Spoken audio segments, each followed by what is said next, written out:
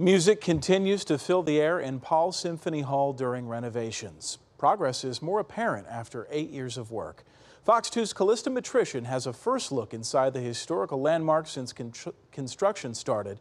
It's all new at 5.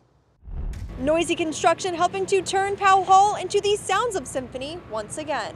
So we're really entering the 22nd century and really offering St. Louis an opportunity to be seen as one of the cultural mecca in our country. Nearly 100 years old, first opening as a theater house. It took shape as Powell Hall in 1967. The St. Louis Symphony has a great musical reputation, but also this building is considered one of the finest concert halls in the country. Dreams to improve the building started nearly 8 years ago. Almost a year into construction, you can start to see the changes to the long-lasting landmark. It's time for a little bit of a facelift. The existing building will expand by 65,000 square feet. With a learning center, a 3-story lobby, green spaces, and even a backstage wing. So that's a space that's going to have new dressing rooms, new musician lounges, a music library that's going to house our vast collection of sheet music. Known for its admirable architecture, president of the St. Louis Symphony, Marie-Alain Bernard, says this gem generates around $100 million a year. What people love about Powell Hall is going to stay the same.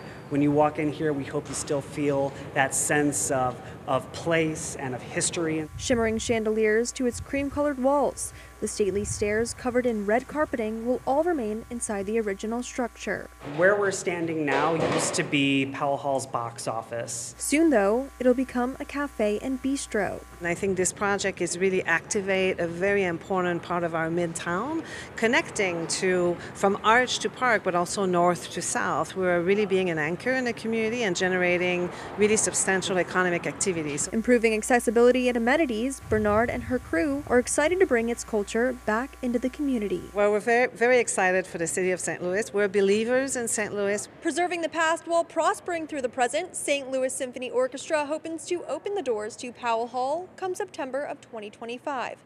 Here in Grand Center, I'm Callista Matrician.